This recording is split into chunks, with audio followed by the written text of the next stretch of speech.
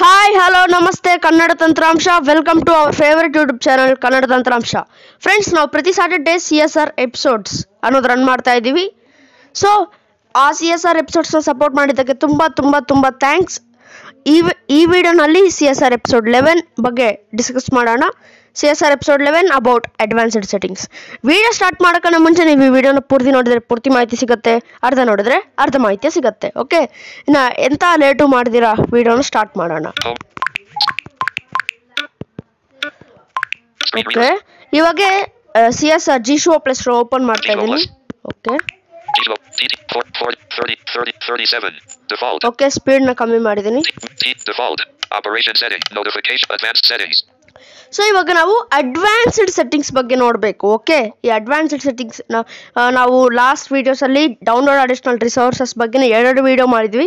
ಅದ್ರಲ್ಲಿ ಒಂದಲ್ಲಿ sound scheme ಮತ್ತು ಒಂದಲ್ಲಿ extensions tools ಬಗ್ಗೆ ನೋಡಿದ್ವಿ. ಇವಾಗ ಅಡ್ವಾನ್ಸ್ಡ್ ಸೆಟ್ಟಿಂಗ್ಸ್ ಬಗ್ಗೆ ನೋಡೋಣ. ಓಕೆ, ಅಡ್ವಾನ್ಸ್ಡ್ ಸೆಟ್ಟಿಂಗ್ಸ್ ಇದರ ಮೇಲೆ ಕ್ಲಿಕ್ ಮಾಡ್ತಾ ಇದ್ದೀನಿ. ಸೊ ಓಕೆ, ಇವಾಗ ಅಡ್ವಾನ್ಸ್ಡ್ ಸೆಟ್ಟಿಂಗ್ಸ್ ಅಲ್ಲಿ ಏನೇನಿರುತ್ತೆ ನೋಡೋಣ. Advanced settings, voice assistant and translation settings.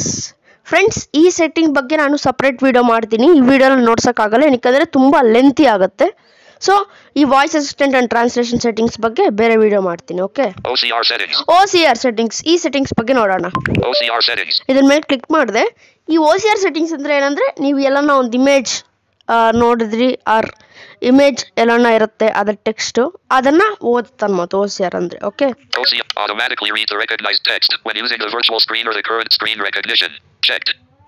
ಇದೇನಂದ್ರೆ automatically read text. So ಈ ಆಪ್ಷನ್ ಏನಂದ್ರೆ, ನಾವೆಂದನ್ನ virtual screen R current screen recognition ಅನ್ನೋ ಆಪ್ಷನ್ ಯೂಸ್ ಮಾಡ್ತಾ ಇದ್ದಾಗ ಇದು ಆಟೋಮೆಟಿಕ್ ಆಗಿ ಸ್ಕ್ರೀನ್ ಓದಬೇಕಾ ಅಂತ ಹೇಳಿದೆ. ಈ ಆಪ್ಷನ್ ಚೆಕ್ಕಲ್ಲಿದೆ. ಇದು ಹಂಗೆ ಬಿಟ್ಬಿಡಿ, ಏನಕ್ಕಂದರೆ ಇದರಿಂದ ಅಷ್ಟು ಯೂಸ್ ಅಂದರೆ ಇದೆ. ಇವಾಗ ನಾವು ನ್ಯಾವಿಗೇಟ್ ಮಾಡ್ತಾ ಇರೋದೆಲ್ಲ ಓದ್ತಾ ಇದೆ ಅಂದರೆ ಅದು ಈ ಆಪ್ಷನ್ ಇಂದಾನೆ. ಸೊ ಇದನ್ನ ಬಗ್ಗೆ ಏನು ಅಷ್ಟು ಇದು ಬೇಡ.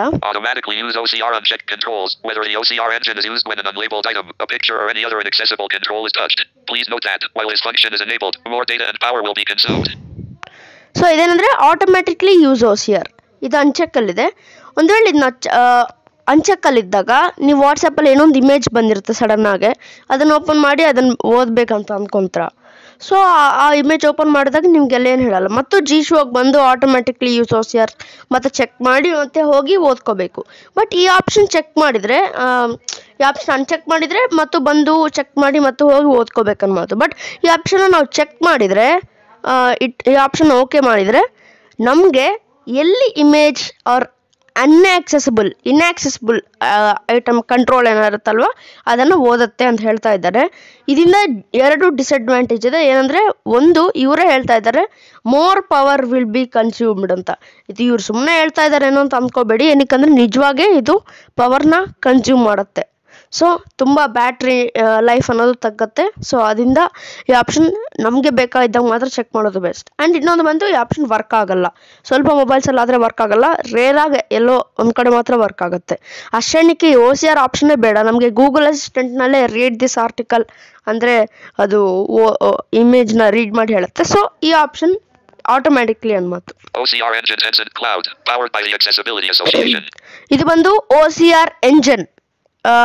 ಇವಾಗ ನಮಗೆ ಟಾಕ್ ಬ್ಯಾಕ್ನಲ್ಲಿ ಹೆಂಗಿರುತ್ತೋ ಎಂಜನ್ಸ್, ಗೂಗಲ್ ಎಂಜನ್ನು ಮತ್ತು ಆಟೋ TTS ಹಾಗೆ ಇದು OCR ಎಂಜನ್ ಅನ್ಮಾತು. ರೀಡ್ ಮಾಡೋಕ್ಕೆ ಒಂದು ಒಳ್ಳೆ ಎಂಜನ್ ಅಂದರೆ ನಮ್ಮ ಟಾಕ್ ಬ್ಯಾಕ್ ರೀಡ್ ಮಾಡುತ್ತೆ, ಬಟ್ ರೆಕಗ್ನೈಸ್ ಮಾಡೋದ್ರಲ್ಲಿ ಎಂಜನ್ ಅನ್ನೋದು ಮುಖ್ಯ ಅನ್ಮಾತು. ಓಕೆ, ಇದ್ಮೇಲೆ ಕ್ಲಿಕ್ ಮಾಡೋಣ. ಇದ್ರಲ್ಲಿ ಏನೇನಿದೆ, Tencent cloud powered by the accessibility association. ಇದು ಆಕ್ಸೆಸಿಬಿಲಿಟಿ ಅವರೇ ಕೊಟ್ಟಿದ್ದು, ಚೆಕ್ಕಲ್ಲಿದೆ. Use the custom by two OCR, ಇದೊಂದು ಎಂಜನ್. ಕಸ್ಟಮ್ OCR ಎಕ್ಸ್ಟೆನ್ಷನ್ ಇದೊಂದು. ಆಫ್ಲೈನ್ OCR ಇದೊಂದು. ಕ್ಯಾನ್ಸಲ್ ಅಷ್ಟೇ. ಸೊ ಇಷ್ಟು ಎಂಜನ್ಸ್ ಇರುತ್ತೆ. ನೀವು ಟೆನ್ಸೆಂಟ್ ಕ್ಲೌಡ್ ಇಟ್ಕೊಡೋದ್ರಿಂದ ಸ್ವಲ್ಪ ಬೆನಿಫಿಟ್ಸ್ ಇರುತ್ತೆ. ಇಷ್ಟಕ್ಕೂ ಈ ಆಪ್ಷನ್ ವರ್ಕೇ ಮಾಡಲ್ಲ, ಬಟ್ ಹೇಳೋದ್ರಿಂದ ಹೇಳ್ತಾ ಇದ್ದೀನಿ ಅಷ್ಟೇ. So OCR language control. OCR engine Tencent Cloud. Powered by the Accessibility Association. OCR language controls what language is used while recognizing text. This option works only when the Tencent Cloud OCR engine is selected. ಇದು ಬಂದು language ಅನ್ನ ಮಾತು. ನಿಮಗೆ ಇಮೇಜ್ನಲ್ಲಿ ಯಾವ language ಟೆಕ್ಸ್ಟ್ನ ಇದು ಓದಬೇಕು ಅಂತ. But ಈ ಲ್ಯಾಂಗ್ವೇಜ್ ಆಪ್ಷನ್ ಎಲ್ಲಿ ವರ್ಕ್ ಆಗುತ್ತೆ, ಓನ್ಲಿ ಟೆನ್ಸೆಂಟ್ ಕ್ಲೌಡ್ ಅನ್ನೋ ಎಂಜನ್ನ ಎನೇಬಲ್ ಮಾಡಿದಾಗ ಮಾತ್ರ ನಾವು ಲ್ಯಾಂಗ್ವೇಜ್ ಸೆಟ್ ಮಾಡ್ಕೋಬೋದು. ಇನ್ನು ಬೇರೆ ಎಂಜನ್ ಏನ ಇಟ್ಟರೆ ಇದು ವರ್ಕ್ ಆಗಲ್ಲ. ಸೊ ಓಕೆ, ಇವಾಗ ಲ್ಯಾಂಗ್ವೇಜ್ನ ಹೇಗೆ ಸೆಟ್ ಮಾಡೋಣ? OCR language.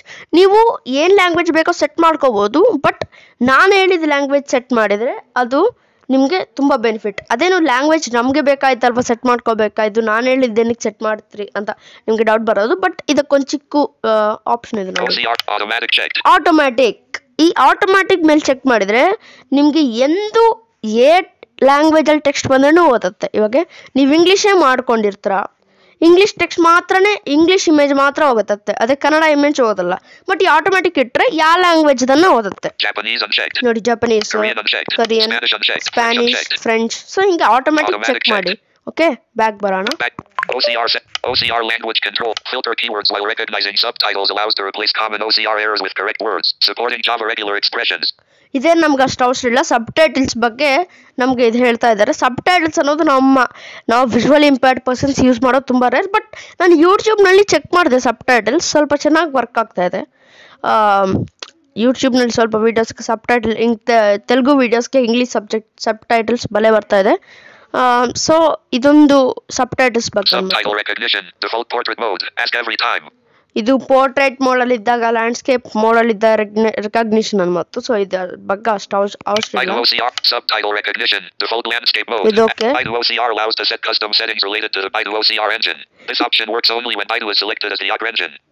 ಇದೇನಂದ್ರೆ first Tencent cloud ಒಂದು ಅಡ್ವರ್ಟೈಸ್ಮೆಂಟ್ ಮಾಡಿದ್ರೆ, ಇಲ್ಲಿ ಬೈ ಟು OCR ಒಂದು ಅಡ್ವರ್ಟೈಸ್ಮೆಂಟ್ ಮಾಡ್ತಾ ಇದ್ದಾರೆ. ಅಂದರೆ ಟೆನ್ಸೆಂಟ್ ಕ್ಲೌಡ್ ಇಟ್ಟ ನಿಮಗೆ ಲ್ಯಾಂಗ್ವೇಜಸ್ನ ಆಟೋಮ್ಯಾಟಿಕ್ ಇಟ್ಕೋಬೋದು ಅಂತ ಮಾಡಿದ್ರು ಮೇಲೆ.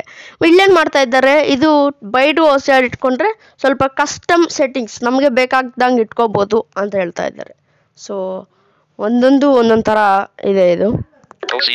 ಸೊ ಇಷ್ಟೇ ಈ OCR ಸೆಟ್ಟಿಂಗ್ಸ್ನಲ್ಲಿ. ಓಕೆ, ನೀವು ಒಂದೊಂದ್ಸತಿ ಬೈ ಟು OCR ಇಟ್ಕೊಂಡ್ರೆ in case work ಆಗ್ಬೋದೇನೋ. So ನಾನಾದ್ರೆ Tencent ಕ್ಲೌಡಿಂದ test ಮಾಡಿದೆ, OCR ಏನು ವರ್ಕ್ ಆಗಲಿಲ್ಲ. ಓಕೆ, ಇವಾಗ OCR ಸೆಟ್ಟಿಂಗ್ಸ್ ಆಯ್ತು. Timer settings. ಈ ಟೈಮರ್ ಸೆಟ್ಟಿಂಗ್ಸ್ ಬಗ್ಗೆ ನೋಡೋಣ. Time announcement TTS settings. So ಇದನ್ನ ಮೇಲೆ ಕ್ಲಿಕ್ ಮಾಡೋಣ. First option TTS engine. ನೀವು TTS ಸೆಟ್ಟಿಂಗ್ಸ್ ನಾನು ಥರ್ಡ್ ಎಪಿಸೋಡ್ನಲ್ಲಿ ಹೇಳಿದಲ್ವಾ, TTS ಸೆಟ್ಟಿಂಗ್ಸ್ ಸೇಮ್ ಹಾಗೆ ಇರುತ್ತೆ.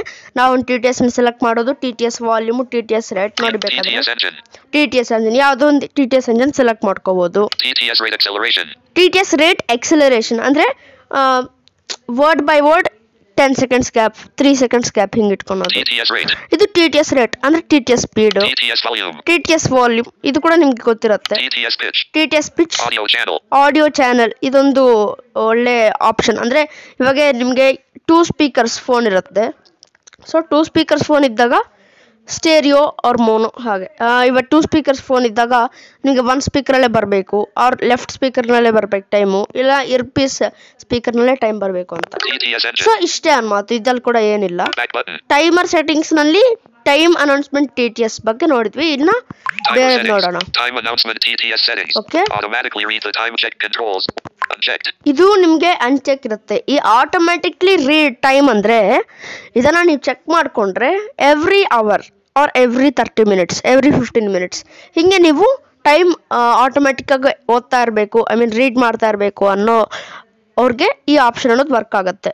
ಆರ್ ನೀವೆಲ್ಲ ಆಫೀಸಲ್ಲಿದ್ರಿ, ವರ್ಕ್ ಮಾಡ್ತಾ ಇರ್ತೀರಿ, ಈ ಆಟೋಮ್ಯಾಟಿಕ್ಲಿ ಟೈಮ್ ಚೆಕ್ ಮಾಡಿದರೆ ನಿಮಗೆ ಟೈಮ್ ಆಟೋಮ್ಯಾಟಿಕ್ಕಾಗಿ ಅದು 1 hour ನೀವು ಎಷ್ಟು ಗಂಟೆಗೆ ಒಂದ್ಸತಿ ಓದಬೇಕು ಅನ್ನೋದು ಸೆಟ್ ಮಾಡಿ ಇಟ್ಕೋಬೋದು. ಸೊ ಇದೊಂದ್ಸತಿ ಚೆಕ್ ಮಾಡಿದ್ವು ಅಂದ್ಕೊಳ್ಳಿ, ಆಟೋಮೆಟಿಕ್ಕಾಗಿ ಒಂದು 1 hour ಅಳಿಸಿ, ನಾನು 1 hourಗೆ ಸೆಟ್ ಮಾಡಿಟ್ಟಿದ್ದೀನಿ, ಒಂದು 1 hour ಅಳಿಸಿ ಆಟೋಮೆಟಿಕ್ಕಾಗಿ ಓದುತ್ತೆ. ಸೊ ಟೈಮ್ ರೀಡಿಂಗ್ ಇಂಟರ್ವೆಲ್ ಇದನ್ನ ಮೇಲೆ ಕ್ಲಿಕ್ ಮಾಡಿದರೆ ನಾವು ಎಷ್ಟು ಹೊತ್ತಿಗೆ ಒಂದ್ಸತಿ ಟೈಮ್ ಓದಬೇಕು ಅಂತ ಇದು ಹೇಳುತ್ತೆ ಮತ್ತು ನೋಡೋಣ. Time reading interval every 5 minutes ಒಂದ್ಸತಿ ಟೈಮ್ ಓದಬೇಕಾ ಬೇಡ, ಏನಕ್ಕಂದ್ರೆ ತುಂಬ ಇರಿಟೇಟಿಂಗ್ ಆಗಿರುತ್ತೆ. ಎವ್ರಿ 5 minutes ಅಂದರೆ ಚೆನ್ನಾಗಿರಲ್ಲ. 10 minutes ಒಂದ್ಸತಿ ಟೈಮ್ ಓದುತ್ತೆ. ಎವ್ರಿ 15 minutes ಇದು 15 minutes, every 30 minutes, every hour ಅಂದರೆ ಒಂದು ಅವರ್ ಆಳಿಸಿ 1 hour ಮತ್ತು. ಓಕೆ, ಇದನ್ನ ಮೇಲೆ ಕ್ಲಿಕ್ ಮಾಡಿದ್ವಿ, ಎವ್ರಿ ಅವರ್ ಸೆಟ್ ಮಾಡಿದ್ವಿ. Time reading interval. Time reading interval. ಇದಾಯಿತು. Active hours. Active hours.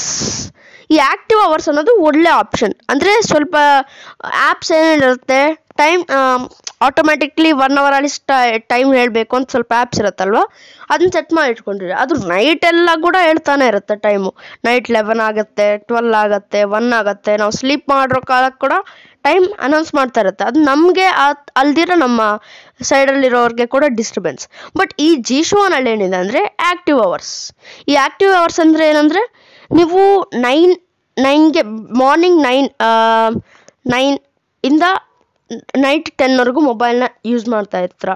So ಅದಕ್ಕೆ 9, 10, 11, 12, 1, 2, 3, 4, 5, 6, 7, 8, 9, 10 ಈ ಟೈಮ್ನಲ್ಲಿ ಮಾತ್ರ ನಿಮಗೆ ಟೈಮ್ ಓದಬೇಕು ಅಂತ ಚೆಕ್ ಮಾಡ್ಕೋಬೋದು. ಅಂದರೆ ಈ ಅವರ್ಲಿ ಮಾತ್ರ ನಮಗೆ ಟೈಮ್ ಓದ್ಬೋದು ಅಂತ ಚೆಕ್ ಮಾಡ್ಕೋಬೋದು. ಅಥವಾ ನಿಮಗೆ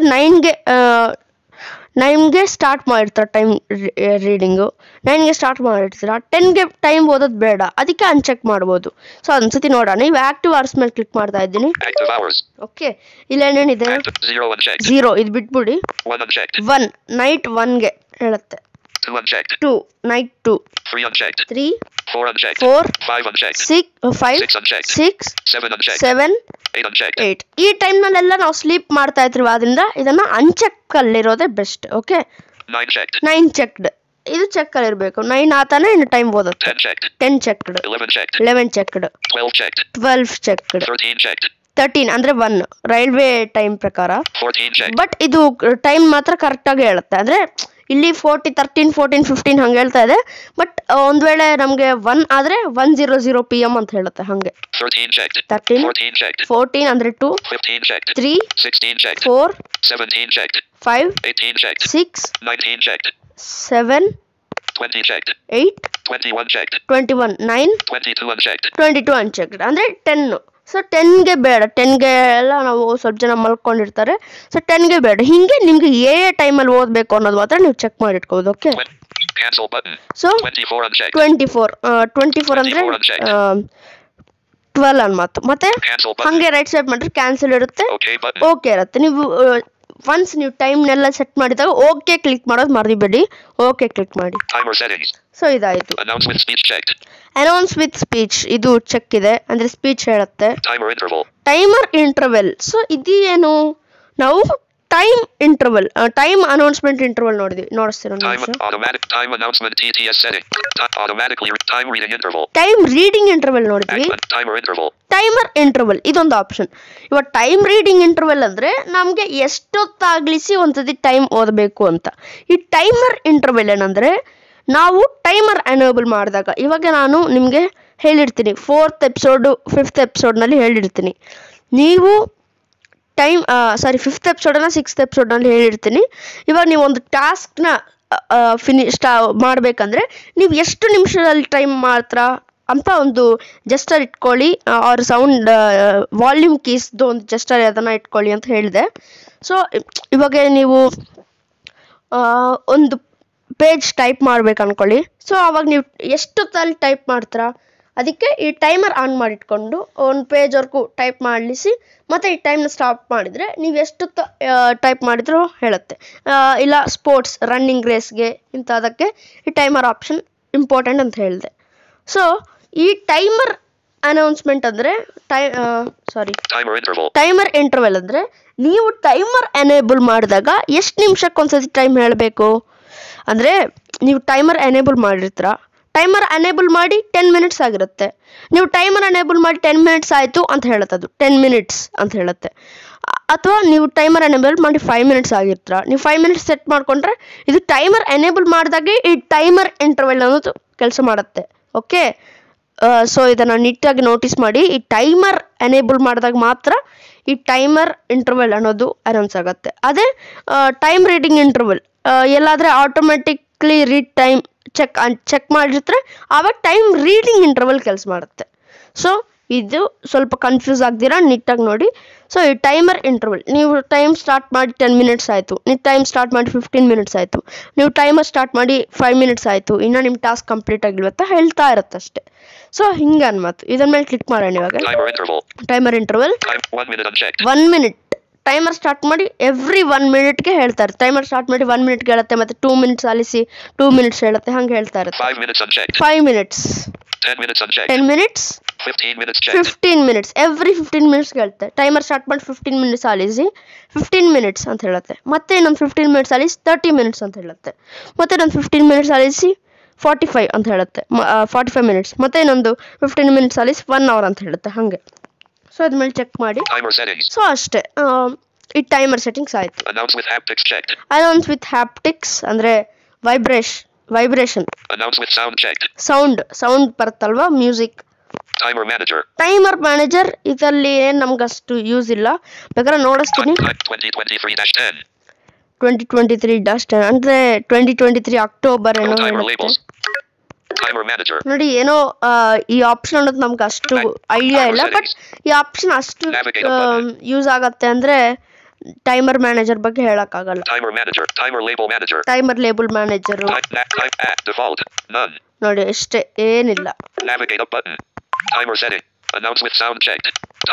Default action for preset timer. 11:00 AM. ನೋಡಿ, ಇವಾಗ 11 ಆಯ್ತು, ಟೈಮ್ ಅದಿಷ್ಟಕ್ಕದೇ ಹೇಳಿತು. ಸೊ ಹಿಂಗೆ ಅನ್ಮಾತು. Timer label manager. Okay, timer label manager. Preset timer. Preset timer ಇದು ಕೂಡ ನಮಗೆ ನ್ಯೂಸ್ ಇಲ್ಲ. Default action for timer function is setting is only valid when there are preset timers created. Preset timer announcement settings. ನೋಡಿ, ಇವೆಲ್ಲ ಏನ್ ನಮ್ಗೆ use ಇಲ್ಲ. So back ಬರ್ಬೋಣ. So ಈ ಪ್ರೀಸೆಟ್ ಟೈಮರ್ ಅನ್ನ ಏನೋ ಒಂದು ಕ್ರಿಯೇಟ್ ಮಾಡ್ಕೋಬೇಕು ಅನ್ಸುತ್ತೆ, ಬಟ್ ಇದನ್ನ ಬಗ್ಗೆ ಅಷ್ಟು ಐಡಿಯಾ ಇಲ್ಲ ನನಗೆ. ಸೊ ಇದು ನಮ್ಗೆ ಅಷ್ಟು ಯೂಸ್ ಕೂಡ ಇಲ್ಲ. ಟೈಮರ್ ಅಲ್ಲಿ ಡೀಪ್ ಆಗಿ ಹೋದವ್ರಿಗೆ ಮಾತ್ರ ಇದು ಯೂಸ್ ಇರುತ್ತೆ. Okay, Timer settings. ಇದಾಯ್ತು. ಆಪರೇಷನ್ ಸೆಟ್ಟಿಂಗ್ಸ್ ಇದಲ್ಲಿ ನಿಮಗೆ ಮೈನ್ ಆಪರೇಷನ್ ಸೆಟ್ಟಿಂಗ್ಸ್ ಅಲ್ಲಿ ಎಲ್ಲ ತುಂಬಾ ಸೆಟ್ಟಿಂಗ್ಸ್ ಇದೆ, ಬಟ್ ಇದಲ್ಲಿ ಮಾತ್ರ ಮೈನ್ ಆಪರೇಷನ್ ಸೆಟ್ಟಿಂಗ್ಸ್ ಏನಿರುತ್ತೆ ಆ ಮೈನ್ ಸೆಟ್ಟಿಂಗ್ಸ್ ಮಾತ್ರ ಹೇಳುತ್ತೆ. ನೋಡೋಣ. Use one finger full screen navigation gestures unchecked. Prevent accidental touches unchecked. ನೋಡಿ, ಹಿಂಗೆ ಮೈನ್ ಆಪ್ಷನ್ಸ್ ಮಾತ್ರ ಹೇಳ್ತಾ ಇರುತ್ತೆ. Typing operation settings. ಇದಾಗ್ಲಿ typing settings, ಇದನ್ನ ಮೇಲೆ ಕ್ಲಿಕ್ ಮಾಡೋಣ. Use gestures to switch candidates while typing. Uncheck controls whether shortcut swipes switch between candidates while typing. This option is supported by the Iflatech input method, Google Pinion input method and Google Giant input method. So ಇದನ್ನ unchecked ಮಾಡೋದೇ best. ಏನಕ್ಕಂದ್ರೆ ಇವಾಗ ನೀವು type ಮಾಡ್ತಾ ಇರ್ತೀರ, type ಮಾಡ್ತಾ ಇದ್ದಾಗ type ಮಾಡಿದ್ದು ಆಗಿರುತ್ತೆ.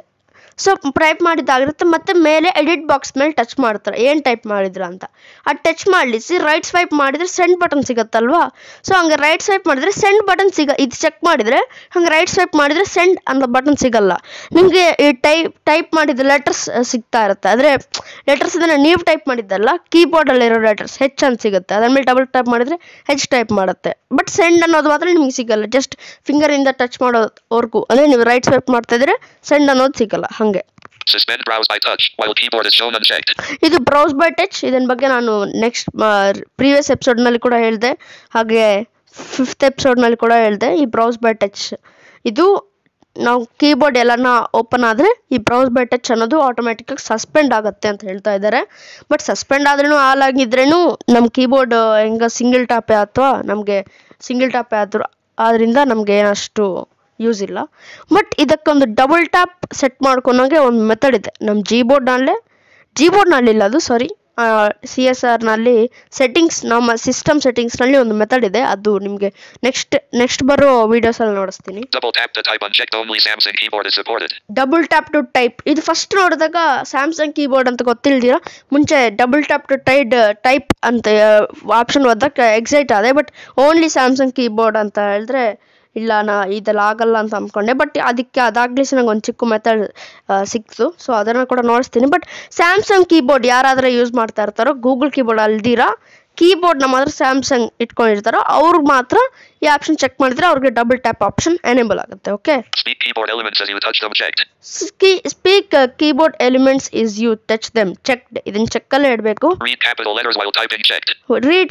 ಲೆಟರ್ಸ್ ವೈಲ್ ಟೈಪಿಂಗ್ ಇದು ಚೆಕ್ಕಲ್ಲೇ ಇಡಬೇಕು. ರೀಡ್ ಕ್ಯಾಂಡಿಡೇಟ್ಸ್ ಚೆಕ್ ಇದು ಇರಬೇಕು.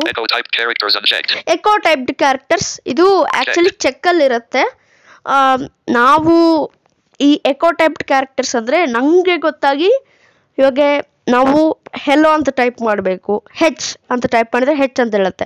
ಮತ್ತು ಮತ್ತು ಹೆಚ್ ಇ ಅಲ್ವೋ ಅಲ್ವಾ, ಹೆಚ್ ಟೈಪ್ ಮಾಡಿದರೆ ಹೆಚ್ ಅಂತ ಹೇಳುತ್ತೆ. ಮತ್ತು ಇ ಟೈಪ್ ಮಾಡಿದರೆ ಹಿ ಅಂತ ಹೇಳುತ್ತೆ. ಮತ್ತು ಎಲ್ ಟೈಪ್ ಮಾಡಿದರೆ ಹೆಲ್ ಅಂತ ಹೇಳುತ್ತೆ.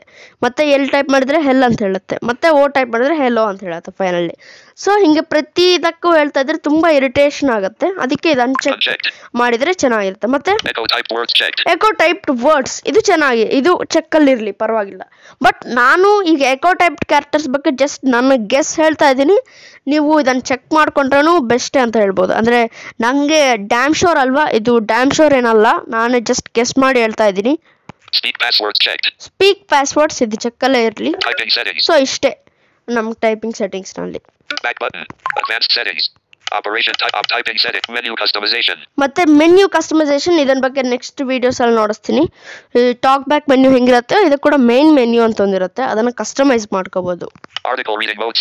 ಆರ್ಟಿಕಲ್ ರೀಡಿಂಗ್ ಮೋಡ್ ಸೆಟ್ಟಿಂಗ್ಸ್ ಇದರಲ್ಲಿ ಏನಿಲ್ಲ, ಪ್ರೀವಿಯಸ್ ನೋಡಿಸ್ತೀನಿ ನೋಡಿ. ನೆಕ್ಸ್ಟ್ ಚಾಪ್ಟರ್ ಅಷ್ಟೇ, ಏನಿಲ್ಲ. ಸೊ ಇದು ವೇಸ್ಟ್ ಆಟೋ ಸ್ಟಾರ್ಟ್ ಎಕ್ಸ್ಟೆನ್ಷನ್ಸ್ ಇದೇನಂದ್ರೆ, ನಾನು ನೆಕ್ಸ್ಟ್ ಪ್ರೀವಿಯಸ್ ಎಪಿಸೋಡ್ನಲ್ಲಿ ಹೇಳಿದೆ ನಿಮಗೆ ಸ್ಕಿಪ್ ಆ್ಯಡ್, ಫಾರ್ ಎಕ್ಸಾಂಪಲ್ ಅದು ತಗೊಳ್ತಾ ಇದ್ದೀನಿ. ಒಂದು ಎಕ್ಸ್ಟೆನ್ಷನ್ ಇರುತ್ತೆ automatic skip add for YouTube ಅಂತ, ಅದನ್ನು ಡೌನ್ಲೋಡ್ ಮಾಡಿದರೆ ನೀವು ಈ ಆಟೋ ಸ್ಟಾರ್ಟ್ ಎಕ್ಸ್ಟೆನ್ಷನಲ್ಲಿ ಹೋಗಿ, ಸೊ ಇಲ್ಲಿ ನಾನು ಡೌನ್ಲೋಡ್ ಮಾಡಿದ ಎಕ್ಸ್ಟೆನ್ಷನ್ ಎಲ್ಲ ಇದೆ. ಬಟ್ ನಾನು ಅದು ಡೌನ್ಲೋಡ್ ಮಾಡಿಲ್ಲ.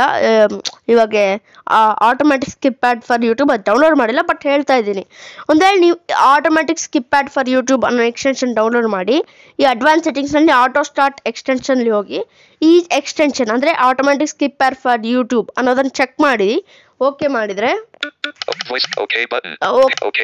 ಮಾಡಿದರೆ ನಿಮಗೆ ಯೂಟ್ಯೂಬ್ನಲ್ಲಿ ಎಲ್ಲಿ ಆ್ಯಡ್ ಬಂದ್ರೇನೋ ಅದು ಆಟೋಮೆಟಿಕ್ಕಾಗಿ ಸ್ಕಿಪ್ ಮಾಡಿಕೊಡುತ್ತೆ. ಸೊ ಅದೊಂದು ಒಳ್ಳೆ ಎಕ್ಸ್ಟೆನ್ಷನ್. ಬಟ್ ಇದರಿಂದ ತುಂಬ ಪ್ರಾಬ್ಲಮ್ಸ್ ಇದೆ. ಒಂದು ಬಂದು ಫೋನ್ ತುಂಬ ಸ್ಲೋ ಆಗುತ್ತೆ. ಇವಾಗ ನಾವು ಸ್ಕ್ರೀನ್ ಲಾಕ್ ಮಾಡಿ ಒಂದು 10 ಮಿನಿಟ್ಸ್ ಅಲ್ಲಿ ಅನ್ಲಾಕ್ ಮಾಡಿದರೆ ತುಂಬ ಹೊತ್ತು ಸ್ಕ್ರೀನ್ TTS ಏನು ಹೇಳಲ್ಲ. ಸ್ಕ್ರೀನ್ ಅನ್ಲಾಕ್ ಆದಾಗ ಅದು ಸ್ಕಿಪ್ ಆ್ಯಡ್ ಎಲ್ಲಿ ಬಂದಿದೆ ಅಂತ ಸರ್ಚ್ ಮಾಡ್ತಾ ಇರುತ್ತೆ, ಅಲ್ಲಿ ಸಿಗ್ಲಾದ್ರೆ ಅದು ನಾರ್ಮಲ್ ಆಗುತ್ತೆ. ಬಟ್ ಅದು ತುಂಬ ಕಾಂಪ್ಲಿಕೇಟೆಡ್ ಆಗಿರುತ್ತೆ. ಏನಕ್ಕಂದರೆ ನಮ್ಮ ಸ್ಕ್ರೀನ್ ಅನ್ಲಾಕ್ ಆಗೋ ಟೈಮ್ನಲ್ಲಿ ತುಂಬ ಲೇಟ್ ತೊಗೊಳುತ್ತೆ. ಹಾಗೆ ಮೊಬೈಲ್ ಫುಲ್ ಸ್ಲೋ ಆಗುತ್ತೆ, ಮೊಬೈಲ್ ಹೀಟ್ ಆಗುತ್ತೆ. ಸೊ ಇಷ್ಟು ಪ್ರಾಬ್ಲಮ್ಸ್ ಇರುತ್ತೆ. ಪ್ಲೀಸ್ ನೀವು ಸ್ಕಿಪ್ ಆ್ಯಡ್ ಮಾತ್ರ ಮಾಡ್ಕೋಬೇಡಿ, ಅದು ತುಂಬ ಪ್ರಾಬ್ಲಮ್ಸ್ ಇರುತ್ತೆ. ಓಕೆ, ಸೊ ಹಿಂಗೆ ಆಟೋ ಸ್ಟಾರ್ಟ್ ಎಕ್ಸ್ಟೆನ್ಷನ್. ಓಕೆ, ಇದಾಯ್ತು. ಸ್ಕೆಡ್ಯೂಲ್ ಟಾಸ್ಕ್ಸ್ ಇದೇನಿಲ್ಲ, ಜಸ್ಟ್ ನಾವು ಗೂಗಲ್ ಕೀಪ್ ನೋಟ್ಸ್ ಅಲ್ಲಿ ಹೆಂಗೆ 6ಗೆ ಒಂದು ಅಲಾರ್ಮ್ ತರ ಇಟ್ಕೊಂತೀವೋ ಹಂಗೆ ಹಿಂಗೆ ಇಲ್ಲಿ ಆಡ್ ಮೇಲೆ ಕ್ಲಿಕ್ ಮಾಡಿ. Hour, 11 button, minute, 7 button, function, no command button, cancel button, okay button. So ಇಲ್ಲಿ ನಾವು ಒಂದು ಅವರು ಒಂದು ಮಿನಿಟ್ ಇಟ್ಟು ಫಂಕ್ಷನ್ ಮೇಲೆ ಕ್ಲಿಕ್ ಮಾಡಿ. No command button, no command button. Function ಇದಲ್ವಾ, function ಅಲ್ಲಿ ನಾವು ಟಾಸ್ಕ್ಸ್ ಅಂದ್ರೆ ಅಲಾರ್ಮ್ ತರ ಅಲ್ಲ. ಇವಾಗ ನಿಮ್ಗೆ ನೋಡಿಸ್ತೀನಿ ರೀ. No command, cancel, no function, no command, plugins, custom tools, no command, plugins, custom voice commands. So ಈ ಸ್ಕೆಡ್ಯೂಲ್ ಟಾಸ್ಕ್ಸ್ ಏನಂದರೆ, ನಾವೊಂದು ಟೈಮ್ನ ಸೆಲೆಕ್ಟ್ ಮಾಡಿ ಅಲ್ಲಿ ಫಂಕ್ಷನ್ ಅಂತ ಇರುತ್ತೆ, ಮತ್ತು ಪಕ್ಕದಲ್ಲಿ ನೋ ಕಮಾಂಡ್ ಇರುತ್ತೆ. ಅದನ್ನ ಮೇಲೆ ಕ್ಲಿಕ್ ಮಾಡಿ ಒಂದು ಯಾವುದೊಂದು ಸೆಲೆಕ್ಟ್ ಮಾಡಿ. ಇವಾಗ ಪ್ಲಗಿನ್ಸು, custom voice command, tools, custom voice command, tools ಯಾವುದೋ ಒಂದು ಟೂಲ್ಸ್ ಸೆಲೆಕ್ಟ್ ಮಾಡಿದ್ವ. ಇಲ್ಲ ನಾವು ಪ್ಲಗಿನ್ಸ್ ಹೋಗೋಣ. ಇದರ ಮೇಲೆ ಈ enable and disable the current sound theme. ಇವಾಗ ನೀವು ಟೈಮ್ 6ಗೆ ಒಂದು ಟಾಸ್ಕ್ ಮಾಡಬೇಕು. ಇವಾಗ 6 ಟೈಮ್ ಸೆಲೆಕ್ಟ್ ಮಾಡ್ತೀರಾ, 6:00 PM. ಇಲ್ಲಿ 6 ಆತಾನೆ ನಮಗೆ ನನ್ನ ಮೊಬೈಲಲ್ಲಿರೋ ಸೌಂಡ್ ಥೀಮ್ ಡಿಸೇಬಲ್ ಮಾಡಬೇಕು. ಸೊ ಹಾಗೆ ನಾವು ಒಂದು ಮಾಡ್ಕೋಬೋದು. ಇದರ ಮೇಲೆ ಕ್ಲಿಕ್ ಮಾಡ್ತಾ ಇದ್ದೀನಿ. Okay, 11:07 AM. Scheduled task. Scheduled add. 11 scheduled task. 11:7 plugin / enable and disable the current sound theme. ನೋಡಿ, ಇದು 11:07 ಆಗಿದೆ, ಬಟ್ ಏನಕ್ಕೆ ಇದು ವರ್ಕ್ ಆಗ್ತಾ ಇಲ್ಲ? ಇದನ್ನ ಡಿಲೀಟ್ ಮಾಡೋಣ. 11 7 function plugin / enable and disable the current sound theme button. Cancel button. Okay button. Add hour. So ಹಿಂಗೆ ಇದು ಮಾಡ್ಕೋಬಹುದು, ಬಟ್ ಇದನ್ನು ವರ್ಕ್ ಆಗ್ತಾ ಇಲ್ಲ. ಬೇಕಾದ್ರೆ ಡಿಲೀಟ್ ಮಾಡಿಬಿಡೋಣ. ಇದನ್ನ ಲಾಂಗ್ ಪ್ರೆಸ್ ಮಾಡಿ ಓಕೆ ಮಾಡಿದ್ರೆ ಡಿಲೀಟ್ ಆಗುತ್ತೆ ಮಾತು ಅಷ್ಟೇ. Back button. ಸೊ ಹಿಂಗೆ schedule Advanced task. article auto starts profiles. Article scheduled task. Profiles can be used to create additional setting schemes, making it possible to switch to used settings seamlessly. ಇದು profiles ಬಗ್ಗೆ ನಾನು ಮತ್ತೆ ಮಾಡ್ತೀನಿ. ಇಲ್ಲೆಲ್ಲ ಮಾಡಬೇಕಾಯ್ತು ಇನ್ನೊಂದಿದೆ, so ಅದನ್ನ ಬಗ್ಗೆ ಮತ್ತೆ ಟ್ಯುಟೋರಿಯಲ್ ಮಾಡ್ತೀನಿ. ರಿಸೋರ್ಸ್ ಮ್ಯಾನೇಜರ್ ಇದೇನಿಲ್ಲ, ನಾವು ಏನಾದ್ರೆ ಮಾಡಿದ್ರು ಇವಾಗ ನಮ್ಮ ಮೊಬೈಲ್ನಲ್ಲಿ ಸೌಂಡ್ ಸ್ಕೀಮ್ ಆಗಲಿ, ಎಕ್ಸ್ಟೆನ್ಷನ್ ಆಗಲಿ, ಜಸ್ಟರ್ ಆಗಲಿ ಏನು ಮಾಡಿದ್ರು ಅದನ್ನು ಡಿಲೀಟ್ ಮಾಡೋದು ಈ ರಿಸೋರ್ಸ್ ಮ್ಯಾನೇಜರ್. ಓಕೆ, ಇದರ ಮೇಲೆ ಕ್ಲಿಕ್ ಮಾಡಿದ್ರೆ ರೈಟ್ ಸ್ವೈಪ್ ಮಾಡ್ತಾ ಇದ್ದೀನಿ. ಸ್ಕ್ಯಾನ್ ಫಾರ್ ರಿಸೋರ್ಸಸ್ ಇದು ಬೇಡ. ಜಸ್ಟರ್ ಸ್ಕೀಮ್ ಮ್ಯಾನೇಜರ್ ಅಂದ್ರೆ ಜಸ್ಟರ್ಸ್ನ ಡಿಲೀಟ್ ಮಾಡೋದು, ಎಡಿಟ್ ಮಾಡೋದು, ಶೇರ್ ಮಾಡೋದು. Extension manager, tools manager, sound scheme manager. ಇಲ್ಲಿ ನಾವು ಸೌಂಡ್ ಸ್ಕೀಮ್ ನ ಡಿಲೀಟ್ ಮಾಡಬೇಕು. ಇದರ ಮೇಲೆ ಕ್ಲಿಕ್ ಮಾಡಿದೆ. ಮಲ್ಟಿ ಸೌಂಡ್, ಸೊ ಈ ಮಲ್ಟಿ ಸೌಂಡ್ ನ ಡಿಲೀಟ್ ಮಾಡಬೇಕು. ಸೊ ಇದರ ಮೇಲೆ ಚೆಕ್ ಮಾಡಿದೆ. ಇವಾಗ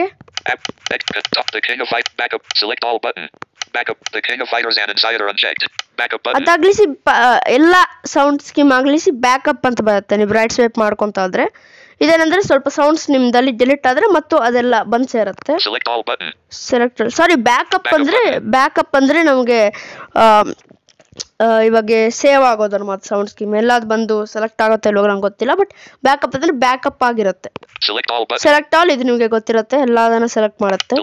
ಡಿಲೀಟ್ ಅಷ್ಟೇ, ಡಿಲೀಟ್ ಮಾಡಿ ನಾವು ಇದು ಮಾಡ್ಕೋಬಹುದು. ಇನ್ನೊಂದು ಸೌಂಡ್ ಸ್ಕೀಮ್ ನ ಕೂಡ ಸೆಲೆಕ್ಟ್ ಮಾಡ್ತಾ ಇದ್ದೀನಿ ಇದು. ಸೊ ಈ ಎರಡು ಸೌಂಡ್ ಸ್ಕೀಮ್ ಡಿಲೀಟ್ ಮಾಡಬೇಕು. ಸೆಲೆಕ್ಟ್ ಆಲ್, ಡಿಲೀಟ್, ಇದ್ರ ಮೇಲೆ ಕ್ಲಿಕ್ ಮಾಡ್ತೀನಿ. ಆಗೋಯ್ತು ಡಿಲೀಟ್. ಸಿಂಪಲ್ ಒನ್ ಕ್ಲಿಕ್ ಇಂದ ಆಗೋಗುತ್ತೆ. ಸೊ ಹಿಂಗೆ ನಾವು ಒಂದು ಸೌಂಡ್ ಸ್ಕೀಮ್ ನ ಡಿಲೀಟ್ ಮಾಡ್ಕೋಬಹುದು.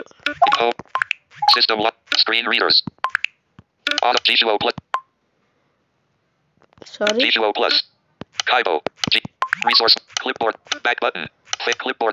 ಸೊ ಹಿಂಗೆ ರಿಸೋರ್ಸ್ ಮ್ಯಾನೇಜರ್ ಬಗ್ಗೆ ನಾವು ಯೂಸ್ ಮಾಡ್ಕೋಬಹುದು. ಬ್ಯಾಕಪ್ ಅಂಡ್ ರಿಸ್ಟೋರ್ ಇದೊಂದು ಒಳ್ಳೆ ಆಪ್ಷನ್ ಫ್ರೆಂಡ್ಸ್. ಇದ್ರ ಮೇಲೆ ಕ್ಲಿಕ್ ಮಾಡಿ. ಲೋಕಲ್ ಬ್ಯಾಕಪ್, ಲೋಕಲ್ ರಿಸ್ಟೋರ್ ಇದೇನು ಬೇಡ. ನೀವು ಒಂದು ಸಮಯದಲ್ಲಿ ಜಿ ಶೋ ಅನ್ನ ಅನ್ಇನ್ಸ್ಟಾಲ್ ಮಾಡಿ ಮತ್ತು ಇನ್ಸ್ಟಾಲ್ ಮಾಡಬೇಕಾದ್ರೆ ಇದನ್ನ ಇಲ್ಲಿ ಬ್ಯಾಕಪ್ ಮಾಡಿಕೊಂಡು ಇನ್ಸ್ಟಾಲ್ ಮಾಡಿದಾಗ ಇದನ್ನು ರಿಸ್ಟೋರ್ ಮಾಡ್ಕೋಬೋದು.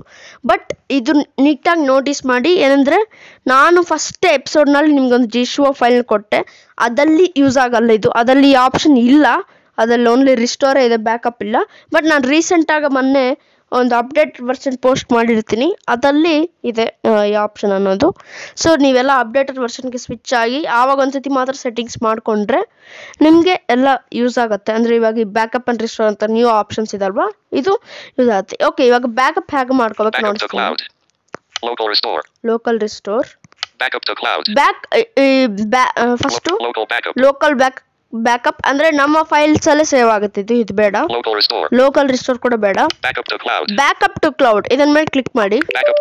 ಇದನ್ನ ಮೇಲೆ ಕ್ಲಿಕ್ ಮಾಡ್ಲಿಸಿ ಇಲ್ಲಿ ಬರುತ್ತೆ. ಇವಾಗ ಏನೇನು ಬ್ಯಾಕಪ್ ಮಾಡ್ಕೋಬೇಕು? Backup settings to cloud unchecked ಇದೆ, ಇದನ್ನ ಚೆಕ್ ಮಾಡಿ. ಇವಾಗ ಸೆಟ್ಟಿಂಗ್ಸ್ ನಿಮ್ಗೆ ಕ್ಲೌಡ್ಗೆ ಬ್ಯಾಕಪ್ ಆಗ್ಬೇಕಾ ಬೇಡವಾ ಅಂದ್ರೆ ಒಂದ್ಸ ಅನ್ಇನ್ಸ್ಟಾಲ್ ಮಾಡಿ ಇನ್ಸ್ಟಾಲ್ ಮಾಡಿದಾಗ ಬ್ಯಾಕಪ್ ಆಗುತ್ತೆ. ಇದೇನು ಬೇಡ. ಫೇವರೇಟ್ಸ್ ಬೇಡ. ಟೈಮರ್ಸ್ ಬೇಡ. ಕಸ್ಟಮ್ ಲೇಬಲ್ಸ್ ಅಂದ್ರೆ ನಿಮ್ಗೆ ಇದು ಗೊತ್ತಿರುತ್ತೆ, ಅನ್ಲೇಬಲ್ ಬಟನ್ ನಾವು ಎಡಿಟ್ ಮಾಡ್ತೀವಲ್ಲ ಅದು. Backup gesture schemes to cloud unchecked. Gesture scheme ಇದು ಬೇಡ. Backup voice commands to cloud unchecked. Backup hotkey schemes to cloud. Sorry, gesture scheme checked. ಇದು ಚೆಕ್ ಮಾಡೋಣ. ವಾಯ್ಸ್ ಕಮಾಂಡ್ಸ್ ಕೂಡ. Voice commands to cloud unchecked. Voice commands ಕೂಡ ನೀವು check ಮಾಡಬೇಕು. Cancel button. Cancel. Okay button. Okay, ಈ okay click ಮಾಡಿದ್ರೆ ಎಲ್ಲ backup ಆಗುತ್ತೆ. ಬಟ್ ನಾನು ಓಕೆ ಕ್ಲಿಕ್ ಮಾಡಲ್ಲ, ಏನಕ್ಕೆ ಟೈಮ್ ತುಂಬಾ ಹಿಡಿಯುತ್ತೆ. ಸೊ ಇವಾಗ ಕ್ಯಾನ್ಸಲ್ ಮಾಡಿಬಿಡ್ತೀನಿ. ಓಕೆ ಕ್ಲಿಕ್ ಮಾಡಿದ್ರೆ ನಿಮಗೆ ಬ್ಯಾಕಪ್ ಆಗ್ಲಿಸಿ ಎಲ್ಲ ಸ್ವಲ್ಪ ತಾಗ್ಲಿಸಿ 3 ಬ್ಯಾಕಪ್ ಆಗಿದ್ರೆ ಸೆಟ್ಟಿಂಗ್ಸ್ ವಾಸ್ ಬ್ಯಾಕಪ್ಡ್ ಹಂಗೆ ಬರುತ್ತೆ ಮಾತು. Backup and restore. Local restore. So ಹಿಂಗೆ ಮಾತು. ಇದನ್ನ ಕ್ಯಾನ್ಸಲ್ ಮಾಡೋಣ. Backup and restore. Backup to cloud. Okay, backup to cloud once ನೀವು ಮಾಡಿರ್ತಿದ್ರ ಅನ್ಕೊಳ್ಳಿ, ಬ್ಯಾಕಪ್ ಮಾಡಿದ್ರೆ. ಇವಾಗ ರಿಸ್ಟೋರ್ ಫ್ರಮ್ ಕ್ಲೌಡ್ ಇದನ್ನ ಮೇಲೆ ಕ್ಲಿಕ್ ಮಾಡಿದ್ರೆ ನಿಮ್ಗೆ ರಿಸ್ಟೋರ್ ಆಗತ್ತೆ ಮಾತು. ಓಕೆ, ಸೊ ಹಿಂಗೆ ನಾವು ಇದು ಮಾಡ್ಕೋಬಹುದು, ರಿಸ್ಟೋರ್ ಮಾಡ್ಕೋಬಹುದು. ಲ್ಯಾಂಗ್ವೇಜ್ ಸೆಟ್ಟಿಂಗ್ಸ್ ಇದರಲ್ಲಿ ಏನಿಲ್ಲ, ನೋಡೋಣ. Enter key. Usage underscore vibrate underscore title haptic feedback. ನೋಡಿ ಇದಲ್ಲಿ ಏನಿಲ್ಲ, Back button. ಜಸ್ಟ್ ಲ್ಯಾಂಗ್ವೇಜ್ ಅಂತಿದೆ. Advanced setting. Use visual wallpaper. Other setting. Use backup language settings. Language settings, Other settings. Other settings ಮತ್ತೆ Use visual wallpaper. Beta. Off. Some phones have extreme battery restrictions enabled by default. If the screen reader is ಇದಂದ್ರೆ ಜಿಶೋ wall paper ಅನ್ನು use ಮಾಡಿ ಅಂತ ಬರ್ತಾ ಇದೆ. ಇದೇನು ಅಷ್ಟು use ಇಲ್ಲ ನಮಗೆ. other settings. ಅದರ್ ಸೆಟ್ಟಿಂಗ್ಸ್, ಈ ಅದರ್ ಸೆಟ್ಟಿಂಗ್ಸ್ ನ ನೋಡೋಣ. Other settings. Okay, Automatically check for updates unchecked. Automatically check for updates. ಇದು ಚೆಕ್ ಮಾಡಿದ್ರೆ ನಿಮ್ಗೆ ಎಲ್ಲರನ್ನ ಆಟೋಮ್ಯಾಟಿಕ್ ಆಗಿ ಅಪ್ಡೇಟ್ ಬಂದ್ರೆ ಇದು ಚೆಕ್ ಮಾಡಿದ್ವಿ. Download. Automatically check for updates checked. ಇವಾಗ ಏನು ಅಪ್ಡೇಟ್ ಇಲ್ಲ, ಸೊ ಅದಕ್ಕೆ ಚೆಕ್ ಮಾಡಿದ್ರೂ ಹಾಗೆ ಇದೆ. ಒಂದ್ರಲ್ಲಿ ಅಪ್ಡೇಟ್ ಇದ್ರೆ ಚೆಕ್ ಮಾಡ್ತಾನೆ ಡೌನ್ಲೋಡ್ ಮಾಡ್ಕೊಳ್ಳಿ ಅಂತ ಬರುತ್ತೆ. ಸೊ ಇದು ಚೆಕ್ ಮಾಡ್ಕೋಬಹುದು, ಅನ್ಚೆಕ್ ಮಾಡ್ಕೋಬಹುದು. ಡೌನ್ಲೋಡ್ ಜಿಶೋ ಬೇಟಾ, ಇದು ಬೇಟಾ ವರ್ಷನ್ ಡೌನ್ಲೋಡ್ ಮಾಡುತ್ತೆ. Power management settings. Power management settings ಇದು ನೋಡೋಣ. Power saving mode unchecked. It is recommended to check this option when the standby power consumption is too high. ಇದಂದ್ರೆ ನಮ್ಮ ಜಿಶೋನಿಂದ, ಇದು ಮೊಬೈಲ್ಗೆ ಸಂಬಂಧ ಇಲ್ಲ, ಬಟ್ ನಮ್ಮ ಜಿಶೋಯಿಂದ ಎಲ್ಲ ತುಂಬಾ ಪವರ್ ಕನ್ಸಂಪ್ಷನ್ ಆಗ್ತಾ ಇದ್ರೆ ಈ ಪವರ್ ಸೇವಿಂಗ್ ಮಾಡಿ ಚೆಕ್ ಮಾಡ್ಕೋಬಹುದು ಅನ್ನೋದು. Prevent killing the screen reader unchecked. It is recommended to check this option if the screen reader is often killed by the system battery optimization mechanism. Power management settings. So ಅಷ್ಟೇ ಇದಲ್ಲಿರೋದು. Use the custom power management display speech output unchecked. Display speech output ಇದೇನು ಬೇಡ. Use the custom phonetics interpretation database. Restart required to apply unchecked. ಇದು ಬೇಡ. List of symbols and words. To use for custom text splitting you can add symbols, words or sentences. Separate items by a vertical line. You may put symbols between square brackets. Regular expressions are supported. ಇದು ಏನು use Cursor ಇಲ್ಲ. highlighting only 12 and above is supported. Cursor highlighting ಅಂತಂದಿದೆ, ಅದು ಸ್ವಲ್ಪ ಜನ ಗೊತ್ತಿರ್ಬೋದು. ಅದೇನಂದ್ರೆ Android 12 and Android 13 ಅವ್ರಿಗೆ ಮಾತ್ರ ಸಪೋರ್ಟ್ ಆಗುತ್ತೆ ಅಂತ ಹೇಳ್ತಾ ಇದೆ. Enable screen curtain on startup unchecked.